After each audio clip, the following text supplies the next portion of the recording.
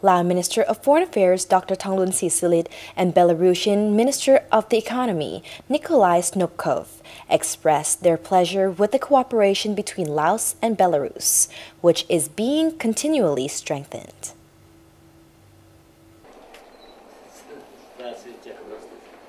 The two ministers made the comments during their meeting held on Monday, on the 17th of June in Vientiane capital, which is a part of a visit by Belarusian delegation led by the minister.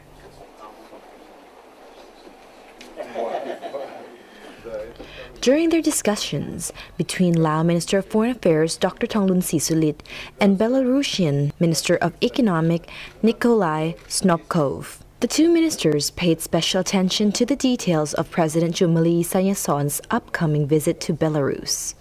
Scheduled from July 1st to 3rd, the visit of the Belarusian delegation is being held after Dr Thongloun Sisoulith, who is also Deputy Prime Minister, visited the Republic of Belarus earlier this month, where he met his Belarusian counterpart, Vladimir Makei, and paid courtesy visit to Belarus President Lukashenko and Prime Minister Mikhail Myasnikovich. On the same day, the Belarusian Minister of Economy also called on Vice Minister of Public Works and Transport, Vladimir Makei,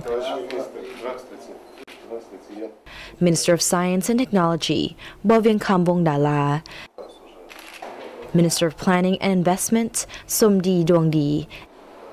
and the Minister of the President's Office, Pongsavat Bukha.